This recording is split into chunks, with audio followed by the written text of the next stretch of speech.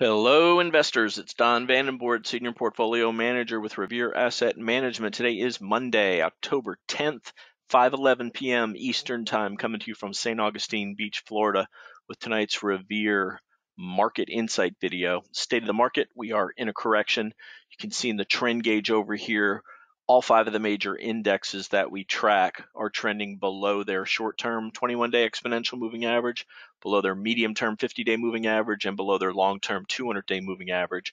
We do still have a 21 over 21 leaders list, but really all they're doing is stocks that are for the most part going sideways and not going down. Still, that's an all right thing. That means they're showing relative strength, and it means that these are the stocks that we want to keep track of when the market rights itself, as more often than not, these are the stocks that are candidates to lead the next uptrend. So what happened today? Continued weakness. NASDAQ 100 and the NASDAQ Composite made new correction lows. You can see the red numbers here. Surprisingly, as red as they are, we did finish off the lows.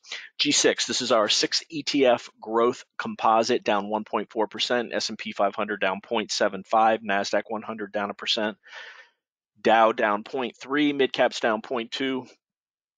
Russell 2000 small caps down 0.6. Global diversified 60/40 stock and bond down 0.64. GROTECTION, we are all in cash, so we were flat. We went to all cash Friday, and that was with the negative reaction to the jobs report. The market had been trying to make a rally attempt, failed miserably, and we either got stopped or actively sold out of our positions. So let's move ahead into some charts, and first let me explain how and why we do what we do here at Revere. At Revere, risk management is our first job. Downside protection.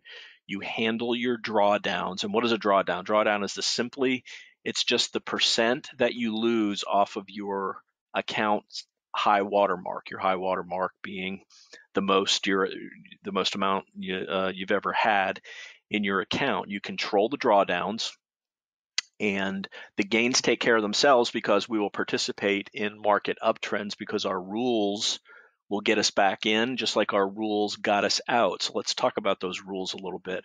Go back to October, November of last year. The market was trending above all of the key moving averages. The green line is the short-term 21, the red line is the medium-term 50, the black line is the long-term 200. When we're trending above that, we will be as long in the market as we comfortably can be, and then we'll see how far that ride, what we're looking to do is ride a wave. We don't know how long the wave is going to go. You never know, and that goes for the upside, the downside, and consolidations. Also, the market can only do three things. Can only go up in a trend, down in a trend, or consolidate, preparing for that next higher or lower trend. And if that trend starts to turn south in a big manner, we will get stopped out of our positions, and the markets and the moving averages, and particularly the green line, that's the short term, the red line, the medium term, if they start to roll over, now the market really has our attention as far as being defensive. And if we break the black line, we absolutely have our antenna up and are mostly in cash or hedged. And the reason for that is my favorite chart, the chart I keep under my pillow at night, the one that I look at 5 times a day, the one that reminds me how devastating bear markets can be. This is the last 13 bear markets going back to 1968.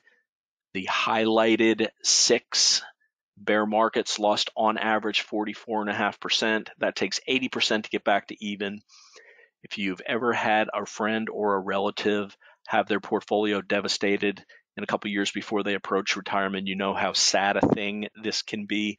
We firmly believe, and our numbers have proven it, that with a sell discipline that particularly pays attention to when you break below the 200-day moving average, all of these bear markets have taken place below the 200-day moving average. If you get on defense when you're under the 200-day moving average, you can save yourself a lot of physical, mental, emotional capital, and you're ready for the next time the market wants to rally. So after we get out of the way, we've got rules for getting us back in relative to false breakdowns or moves back above short-term moving averages. And then we just add to our positions if it continues to work. A good example of this was off of the June lows. We had over a 10% gain, but it stopped when we ran into this declining 200-day moving averages. Everybody just decided that that was as much profit as we were going to squeeze out of it.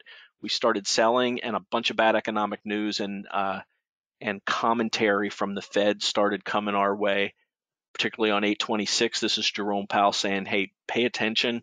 I don't know what you guys are doing with your market rally here, but we're not going to stop raising rates anytime soon. Then we had a bad CPI number. Then we had a bad employment number. And you just pay attention to what's going on and realize where you are. And that's under the 200-day moving average. And when you're under there, be more aggressive to be defensive. Does that make sense? Aggressively defensive, because that's what we do when we're under the 200-day moving average. This is how we protect capital. And if you're interested in an approach like this, give us a shout. You can email me. That's don@revereasset.com. You can email Danny Stewart, Revere President. He'd be glad to talk to you about becoming a client. That's dan@revereasset.com. Or you can call 855-REAL-WEALTH. That's 855-732-5932.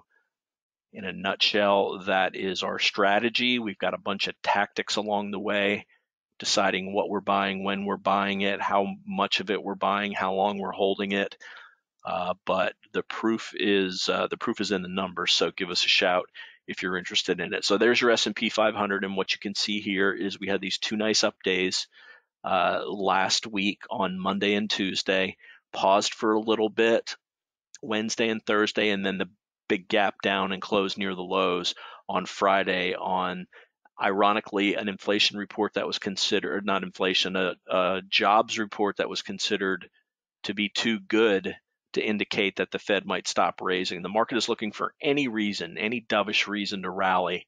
And what we're looking for is economic data. Maybe we get that with CPI on Wednesday. We'll keep an eye out for it. But for now, further deterioration to the downside today didn't quite undercut the lows of 930 on the S&P 500, but we did on both the NASDAQ Composite and on the NASDAQ 100. As you can see here, continued relative weakness. That means this blue line along my cursor is trending lower.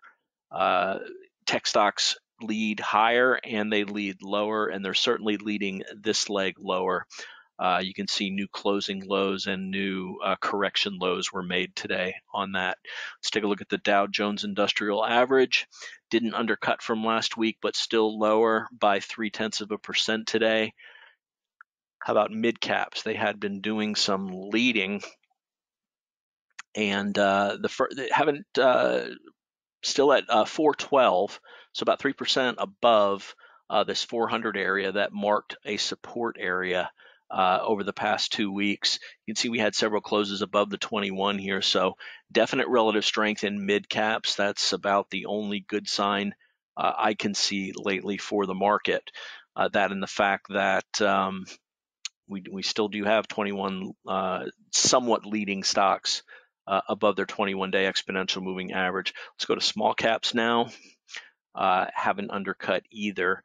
One close above the 21 last week and then faded with a bad Friday and down another 0.5% today.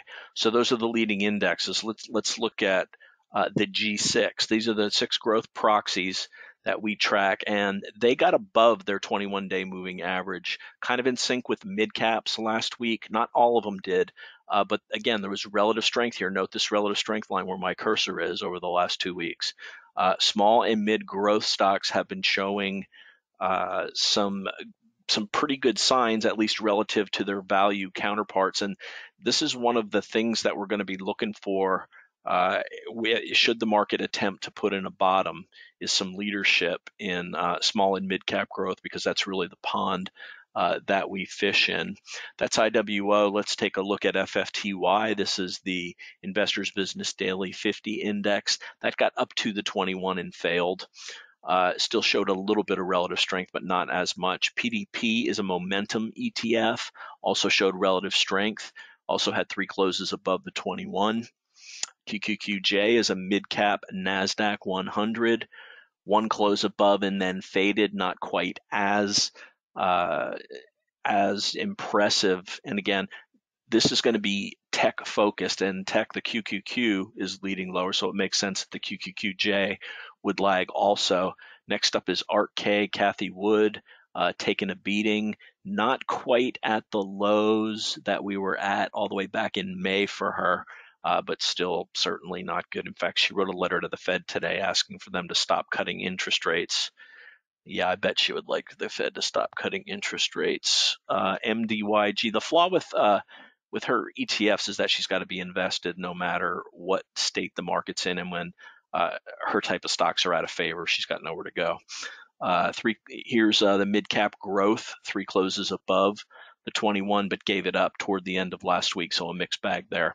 But I do want to notice that something when we had the stochastic turn higher from oversold, sometimes it goes straight up to overbought, sometimes it takes a detour along the way, but for now they've all hooked lower, and that's just another sign, in case we couldn't tell by the declining balance in the account, that it's time to get the heck out of the way. So all of those stochastics from the S&P 500, all 5 of the major indexes, and the 6 growth ETFs have taken a hook lower, and that's certainly not what we're looking for. Let's go to the tail of the tape and see what's new here. Technical indicators, the indexes in the G6, that hookup failed, as I pretty much just mentioned. Put call at 1.05, VIX above 32, fear and greed at 20.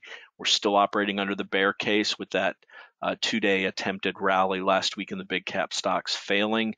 Jamie Dimon could go down another 20%. This was reiterated by Paul Tudor Jones, that they think we're looking at a serious recession. So that helped move the market lower this morning, those comments. Then 2 Fed speakers, Evans and Brainerd, came out a little bit more dovish than they had recently been, and the market rallied for a bit on that, but gave up most of it.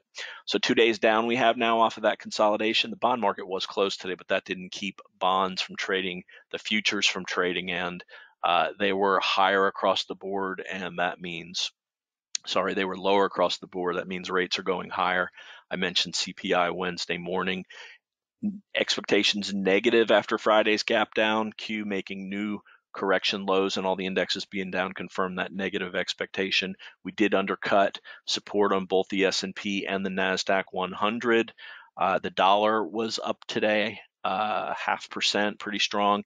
DBA, that is commodity food ETF, strong. Basic materials, industrials, staples, and utilities, so some defensive, strong today. Bonds down, gold, silver, and gold and silver stocks down, oils down, biotech, banks, technology, semiconductors, and software all lower today. Our focus not on individual names because of the state of the market, but we are looking to isolate intraday relative strength, and being led by the names that are in the 21 over 21, and also monitoring the indexes for where they are in this recent consolidation range. The portfolio, all cash coming into today, all cash going out, no trades at all. Bottom line, continued weakness. NASDAQ and the NASDAQ comp make new lows. We did break one level of support today. That's that 36.36, 36.47. The lows from June and September closed back below there.